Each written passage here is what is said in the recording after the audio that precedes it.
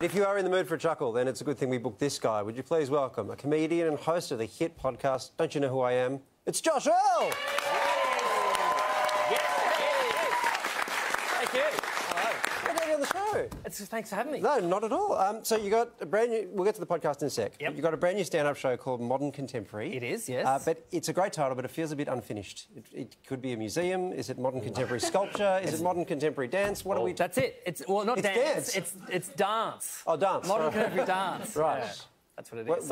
Why dance? Well, when I was 16 years old, I was in year 12 and I was doing maths, the highest maths you could do. It was too hard for me. So I dropped out. And the only other options I had was a chemistry, another maths, or dance. And so I thought, well, I'll do dance. That'll be the easiest one. Of course. And so I was secretly doing dance in year 12 in Tasmania in 1998. Underground dance. Underground dance thing, yeah. So secretly, as in your parents didn't know? Parents didn't know. No, I didn't tell them. Mainly because my brothers would have teased me. So then what happens when they find out? Like, they'll come see the show, that they've watched this? Now what happens? They found out... When did they find out, by the way? Well, is this the moment? Yeah, well, yes. Mum, Dad, watch. So I got accepted to dance for a professional dance company, Tas Dance, after 3 months of doing dance in year 12. What? Yeah. I was really good. I was really good. And I...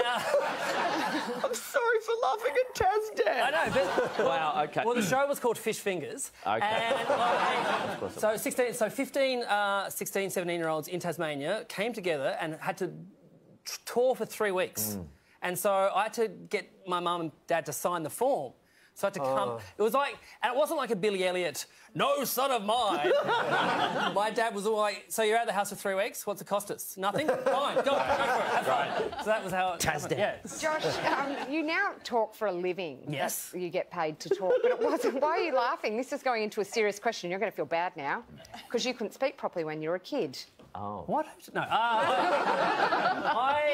And he was a dancer too. Yeah. I had 8 years of speech therapy as a kid growing up. That's a lot of speech therapy. And because I had this thing called apraxia of speech, which what it is my brain goes too fast and my mouth either... There's a block and I can't get the words out, and sometimes I'll navigate around certain words and try and, or I'll talk really fast so the audience can't hear what I'm saying wrong, because they're trying, I can't keep up with it anyway, and so that's what I do.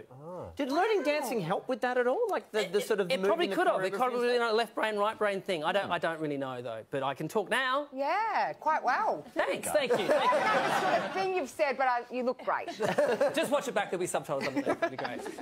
So your podcast, Yes. which we mentioned at the start, Do You Know Who I Am? Yep. It kicks off every episode. You're talking to another comedian. Yes, and you four kick off comedians. 4 comedians, Yep. and you tell them someone else who has the same name as them Yes. who's quite obscure. Yes. Which I think is a fantastic premise, but I wonder whether or not you can do it all the time. So, Rove McManus, go.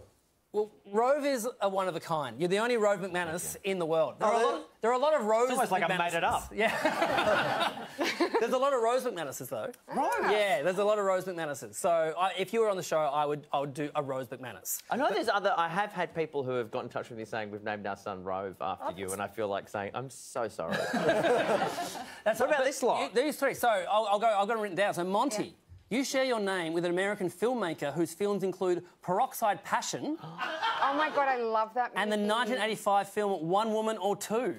Oh, hello. Starring Jared Depardieu. Now, okay. Lisa... Of course it starred Jared. Lisa, you share your name with a Sydney artist manager at Sony Music, who on her LinkedIn page puts her HSC results in 2008. She got 96.6. Oh, wow. Well done, Lisa. I hate her. Yeah, there you go, Lisa. And Waleed, you share your name with an Egyptologist and tour guide in Cairo. So there you go. Really? Yep. Well, that's kind of expected, given I'm Egyptian and it's a very common name in Egypt. But that's an amazing research. There it is, yeah. Just one? Are you sure there weren't 1,000 of them? Oh, there is a lot, yeah. Now, I don't know if we probably have time for this, but I love the yeah, nah, yeah game that you have. Yes. Can we do a quick round Let's of do that? a quick round. We So don't what I have do much is time. I read out a fact about someone on the panel, and if you think it's true, you say yeah. If it's a lie, you say nah. So tonight I'm going to read about Rove. Yep. So this is Go a for fact. it. Okay. Yeah. Wait for it. When Rove was 15 years old, he was obsessed with the Chinese dessert fried ice cream. So much so that he tried to recreate it at home. He did this by frying some dim sims, removing the meat filling, and putting ice cream in the casing. Yeah or nah? Oh, yeah. You can ask some questions. No. Sure, you can ask questions. I don't need ask to ask questions. a single question. Yeah. It's not. No! Got him!